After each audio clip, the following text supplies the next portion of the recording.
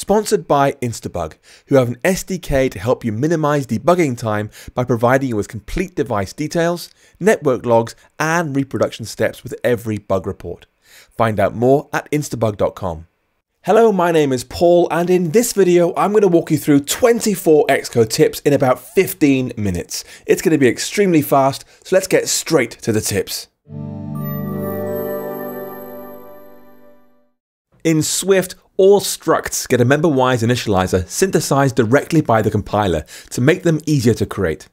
This here is a class though, so it won't get one. Got to make your own initializer. Fortunately, Xcode can help. Select the class name, then go to the editor menu and choose refactor, then choose generate member-wise initializer. Boom, it'll do all the work for you. You can then move that wherever you want it. I prefer mine below the property list, like that, and you're done. When building software, it's important to make sure your app works for everyone, and Xcode has lots of tools in place to help you do just that. For example, while your app's running, you can go down here and choose Environment Overrides. This will override parts of the way the simulator works live while you watch. For example, I might say, let's override the font with a larger dynamic type size. And you see it adapts immediately so I can see exactly how it's going to look, even at very, very large sizes.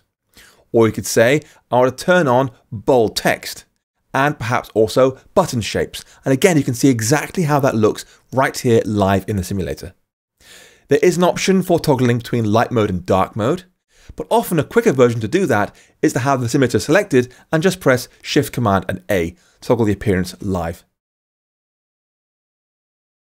You probably already know that you can click after a brace like here or here to see the matching brace highlighted. But another great tip is to find any brace you want and double click it. For example, this one here. That'll select the entire block of code that belongs to those braces. As well as checking your code's correct, Xcode can also check your spelling is correct. And it's really smart too. For example, I could have hello world. I can instead say hello rolled, a typo. And of course I can get away with that just fine.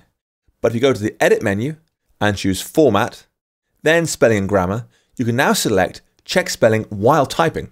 And it'll highlight for me world is wrong, it should be world. Like I said, this is super smart. If you had a property, for example, let example property name equals false, obviously that's not a real word, but it can tell the camel case, capital P, capital N. It'll understand the separate words. Whereas if I had a lowercase p, it would be example property, now it'd highlight it being incorrect. If you've got a Swift file like this one with multiple errors inside, of course you can go through every single one individually and press fix again and again and again. Alternatively, for lots of errors, you might find it easier to go to the editor menu and choose fix all issues. Have Xcode apply the fix-its across the board. When you do a search using Xcode's Find Navigator, all the results line up here on the left of your window. You then click on any one of these things to review the code and make any amendments you want to.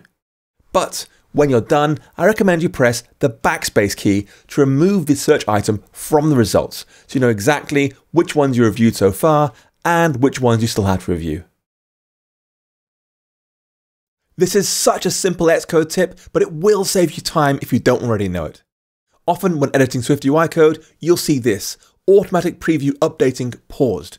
You can of course resume this by pressing the resume button up here, but the shortcut's really easy and really useful. It is Option Command P, and it acts like the resume button, and it'll pop up straight away whenever you want it. Or if you're like me and you prefer not to have the canvas up most of the time, you can hide it with Option Command Return, like that. It can be annoying having to regularly move from simulator back to Xcode, to simulator to Xcode, and so on. Fortunately, there's a really simple fix. With the simulator selected, choose the window menu, then choose Tile Window to right of screen. And then select Xcode on the left. You can then resize this down to fit how much space it needs, and you're done. They'll both stay side by side the entire time. Xcode has great code completion built right into it. You can just go ahead and press dot, and then type some letters. For example, access.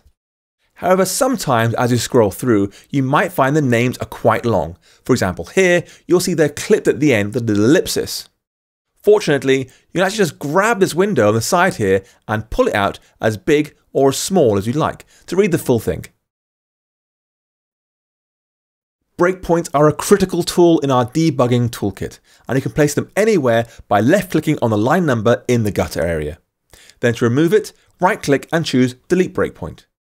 Alternatively, left-click to place, then click and drag to remove. But the method I prefer is much simpler. Just on the line you're on right now, press Command / to toggle a breakpoint on or off for that line. The best way to write stable software is to write great tests, but sometimes that's not enough. You see, sometimes the output from one test can affect the input to another test, and then you've got real problems. There's no clean slate anymore. To fix this, Xcode's got a simple solution. Go to the Product menu, hold down the Option key, and then choose Test. In this box here, look for the Info tab, then press this Options button, then press Randomize Execution Order. And now it'll run your tests in a different order every time to make sure you don't accidentally depend on each other. When you're working in a long file and you want to navigate around quickly, you should use the jump bar. It's up here, just press this and it'll show you all the methods and properties in one list, including dividers and any markers you've placed. If it's too long for you, just start typing to get a filter. For example, I could type review here to see only things that have review somewhere in the name. And this type to filter thing works in the other bars as well. For example, over here in the simulator selection area, I can start typing. I could say, show me only Pro model devices. We're halfway through this video now, so I just want to say, if you're enjoying it, subscribe to my channel. I make lots more videos like this one teaching you Swift, SwiftUI, UIKit, and more. Anyway, back to the tips. When browsing through someone else's Swift code, it's common to want to get an overview of how the thing works, rather than getting bogged down in lots and lots of lines of code. Well, Xcode can do that for you. Just go to the file you want, press Ctrl, Command, and up, and it will generate a synthesized interface for that file, showing things like the enum keys, the properties, any comments, and any method names, with no bodies of those methods, just the signatures themselves.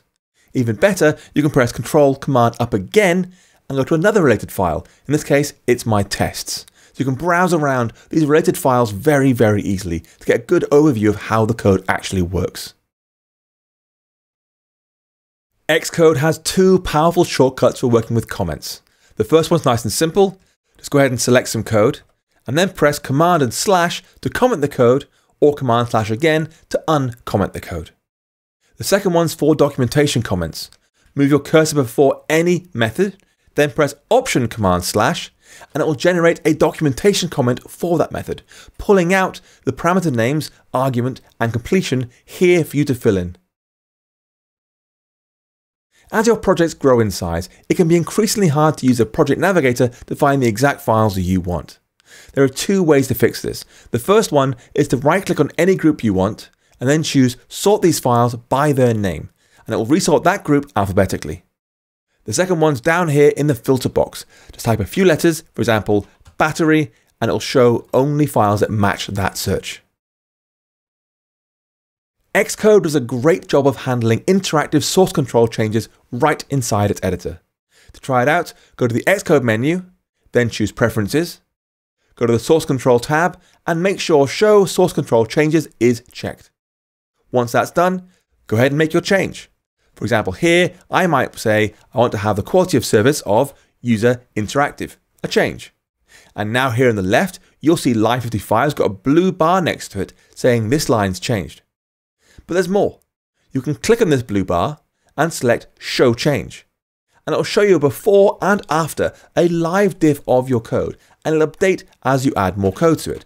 Every new line will come along in blue like that. Xcode has a minimap for browsing around longer Swift files effectively. You can enable it by going to the Editor menu, then choosing Minimap. And one of the cool things it does is, as you hover your mouse over it, it'll tell you the name of the method you're looking at in the minimap. So here's execute with completion, down here's execute subject, and so forth. But you can also hold down the Command key to reveal all the things inside the minimap, and then just click on one to jump straight to it. It's very common to write code that fails tests, particularly when using TDD. Fortunately, Xcode has a special shortcut in place to rerun your previous test, and only that one. The shortcut's this: Control, Option, Command, and G. It'll run just the previous test and not any others. Very, very fast. The writer John Reed, who blogs at qualitycoding.org, calls this a very memorable name, Smash Go. Control, Option, Command, G. If you're like me, you'll rely very heavily on Xcode's keyboard shortcuts, but it's very easy to make mistakes. For example, you might try and go for Open Quickly, which is Shift-Command-O, but by accident you press Shift-Command-P and get Page Setup, which is useful for the never times you want to print out your source code. Similarly, Command-P for printing, again, never going to happen. Fortunately, you can replace these with better shortcuts. Go to Xcode's menu and choose Preferences, then go to the Key Bindings tab and use a filter box to search for the ones you want to change. For example, we looked at Page Setup, so I'll select this one here, then press Backspace to delete that command entirely. And we looked at Print, again I'll search for Print, here it is here, Command P, I'll press Backspace and it's zapped, gone. No more keyboard shortcut for printing, no more accidental key presses. However, that shortcut's now free for more important things. For example, you might use SwiftUI a lot and say, the canvas, I want to refresh that more easily. And right now it's Option Command P. I can replace that by selecting the keyboard shortcut and saying instead, you're now promoted to Command P. Xcode's Find Navigator is a brilliant tool for helping you find and replace text inside your project. All these titles up here can be clicked on to be changed. For example, there's this Find right now, it could also be Replace. There's this Text right now, it could be References, or Regular Expressions, or Call Hierarchy, or more. We have Containing, it could be matching or starting or ending with stuff. There's another great feature here, which is found by clicking on the magnifying glass icon. It'll show you your recent searches, and you can select any one of these things to show the results immediately. When you're trying to solve a problem in your project and you take some code from Hacking with Swift or Stack Overflow or somewhere else, you might find code like this in your project. No indenting at all. Fortunately, Xcode can fix this with a single keyboard shortcut. Just select the code, then press Ctrl-I, and Xcode will reindent it correctly. You can test in-app purchases right inside Xcode and the simulator. First, press Command-N to make a new file. Then search for StoreKit configuration file and press Next and save it wherever you want it. When this file opens, go ahead and press plus to make a new file. Then choose the kind of in-app purchase you want. For example, I'll choose a non-consumable one. You can then name this thing. I'll call this thing Premium Unlock. Give it an ID. I'll use com.hackingwithswift.premium and a price and check whether family sharing should work or not. Then when you've done that, go ahead to the product menu, hold down Option and choose Run. You now see some options here in the Options tab, and you want to choose Store Configuration, change that from None to be Your New Configuration. And now when you're testing in a simulator, any in-app purchase calls will use that test file directly rather than going through App Store Connect. There are many build settings to customize the way Xcode builds your project, but it can be hard to remember what they all do. Fortunately, nearly all of them are documented. To find out what one does, just select it. For example, enable bitcode. Then go to the Quick Help Inspector on the right of Xcode's window, and you'll see a full description here. Alternatively, go to the thing, hold down Option and double click, and a window will appear directly over the option with the same text. Xcode's Canvas is a great way to preview your SwiftUI layouts easily, but it's less good when your views are split across multiple files. For example, here I've got a list of 100 rows, and each one is a numbered row view, a separate view. Now let's say I want to see what my list looks like with the row font being larger. I might start doing that over in numbered row.swift, but now my preview's changed because I'm in a different file. Fortunately, Xcode can do better than this. Go back to your previous view, the one you want to keep on screen, then look for, down below the preview, this little thumbtack, little pin image at the very bottom there.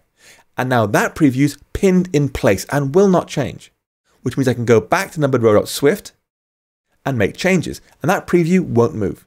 I'll say, for example, .font, initializers.large title, and I'll preview the previous view with my change right there. And that's it. All 24 Xcode tips in just over 15 minutes. But now it's your turn. What's your favorite tip to get the most from Xcode? Let me know in the comments below. And don't forget to subscribe to the channel if you enjoy this video and want to learn more about Xcode, Swift, SwiftUI, and much more.